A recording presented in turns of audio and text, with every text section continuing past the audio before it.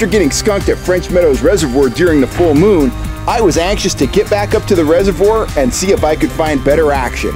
Lucy and I arrived around dawn on June 29th, and I quickly got the kayak off the trailer and into the water.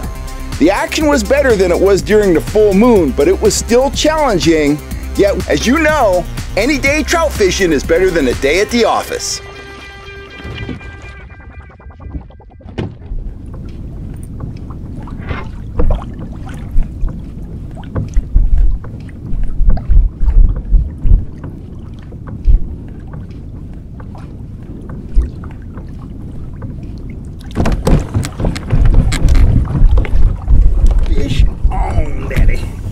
Fish on. Fish-eye dodger and worm, the old reliable up here in the high Sierras. Just flat out works. They're feeding on mayflies today, but I was able to trick that one into gobbling that worm a little bit, and stayed with it until he got hooked. It's awesome. Right into the wind here, so whoa. My other line's pretty shallow. I got out one color of lead core and one of my tiny micro triggers, so not too worried about hitting the bottom. We're in 60 feet of water here, so just don't want to spin around and tangle everything up.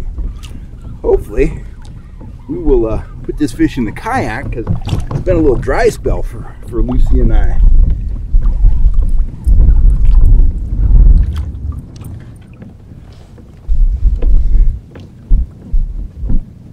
Oh yeah. Oh boy, that's a nice square tail fish for French Meadows Reservoir, that's for sure. Bring him right over here. I'll lift him aboard.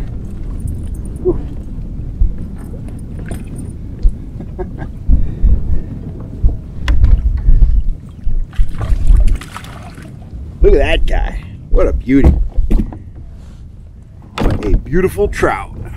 There you have it. Dinner is served, French Meadows style. That's a handsome little rainbow. Pink meat. That's a holdover. Look at that square tail. What a dandy little fish. Put up a great fight, and he's going to make a great meal. Hey guys, Kel Kellogg here. If you're going to go trolling in the Sierras during the summertime, it is absolutely essential that you bring some night crawlers along. You're not going to need to use them every single day, but if you hit the water and the trout are keying on natural insects, you're going to need those night crawlers.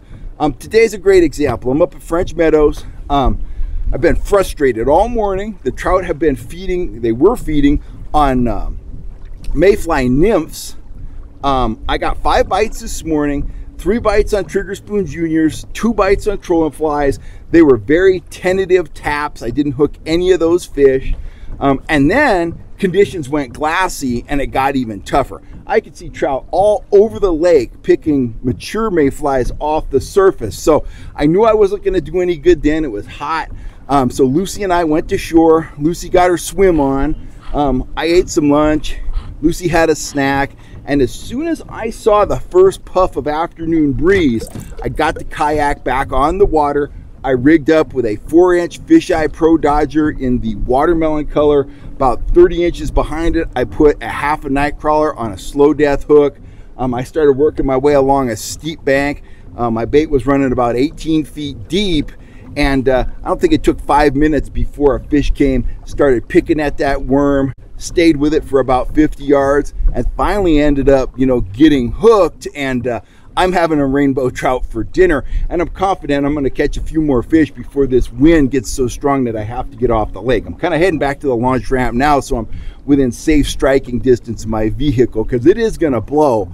But I probably got an hour or so that I can, safely fish out here. So like I say, I'm confident I'm gonna put some more fish in the kayak.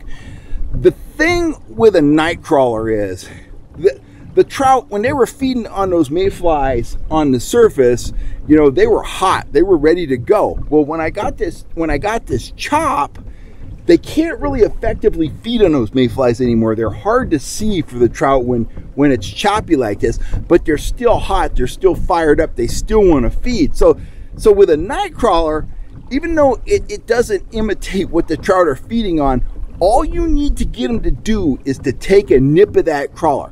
All they have to do is get a taste of it.